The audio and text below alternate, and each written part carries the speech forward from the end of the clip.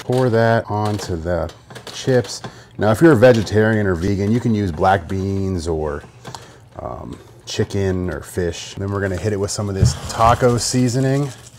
Be generous. Then we're gonna go ahead and put some of this Mexican 4 cheese on. It's gonna be the whole bag, and this is a 8-ounce bag, so I think you know where we're going with this.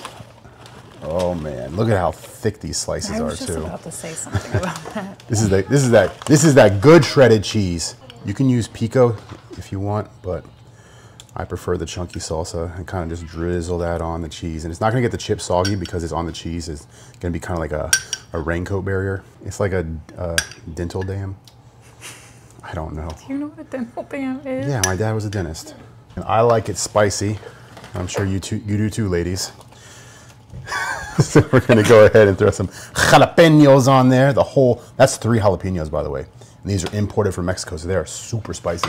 Green onions, you can't go wrong with the green onions. So we're gonna go ahead and just sprinkle these on. They're pretty strong, so I'm not gonna put the whole thing on. Last but not least, my favorite thing in the world, soapy cilantro. I hate cilantro, so this is parsley. But you can put cilantro if you want. I hate it. I got this gene that doesn't let me deal with cilantro.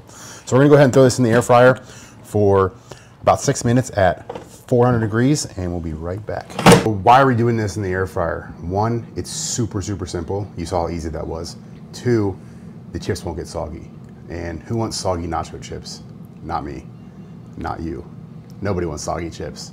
I mean, there's probably somebody out there who likes soggy chips, but nobody that I'd be friends with. It's been 5 minutes, and look at that. Oh my gosh.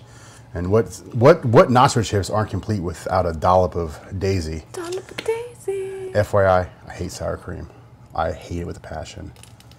Ugh. So you can have those dollops. Daisy. Did you hear that? Not soggy. Super crunchy. Not soggy. Here we go.